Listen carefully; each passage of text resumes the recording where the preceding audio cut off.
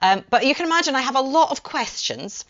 So I'd love to begin with you firstly, just because I read that you started out in advertising and now you run a wellness business.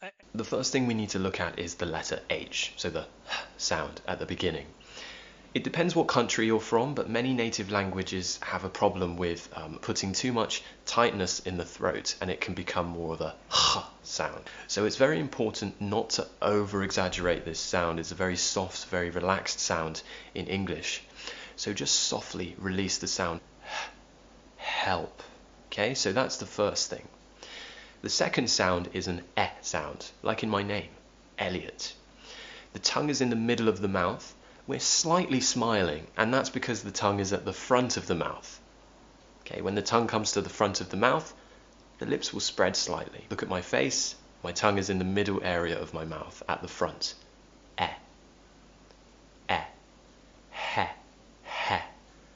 Now this is where it starts to get difficult. We have the dark L.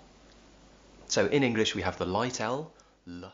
My tip number 3 kind of contradicts my tip number 4 because it's about challenging yourself with something you're not quite familiar with. For example, I really like yoga, for example, and I like listening to everything about yoga, like reading books about yoga, things like that. But one day I'm like, hey, I think I should listen to something about space, about the planets, about our planet Earth. It's completely different. But again, I am interested in this. This is the most important thing. It can be different. Usually you like listening something about cars or about technology or about money. But just one day you decided to listen to something about food, for example. It's just a good challenge, listen to something completely different from what you're used to. And actually this is where... So, sometimes nothing happens and sometimes everything happens all at once and you just gotta deal with it. And it's also just strange to both be extremely worried about different things and have your anxiety levels like peak to the highest they've ever been.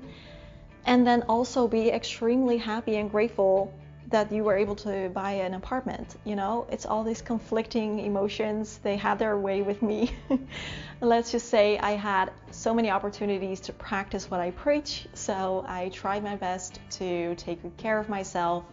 I tried my best to stay mindful, to meditate, just really listening and responding to what I needed. And I do believe that having a practice like that really does help.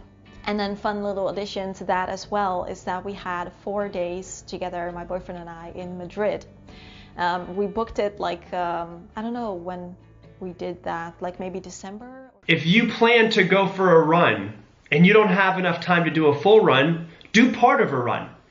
If you plan to go to the gym today, but you don't have the full hour that you normally work out, do some push-ups, run up and down the stairs, go out. Now on to the podcast that I recommend for older kids. The reason I recommend these for older kids is because the content might not be appropriate for younger kids, and these podcasts can really be used in a more academic way once your children can independently write on their own or read on their own or just think a little more critically.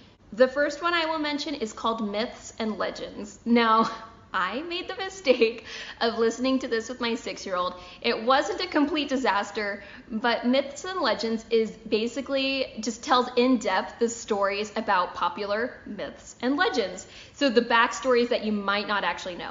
For example, Maui from Moana has this whole backstory that I never heard of. So I put on this podcast episode and I'm like, oh, this will be about the Disney movie. This will be great.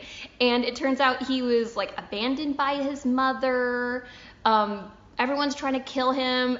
It just got really intense. Have you ever had, maybe you're in that place right now where you want to turn your life around and somewhere deep in your soul, there could be some decisions that you have to make. It's like something was decided for you.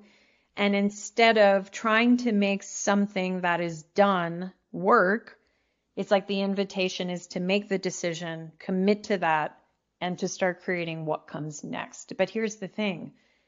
When we say no to something, we're saying yes to something else. but that involves a lot of unknown.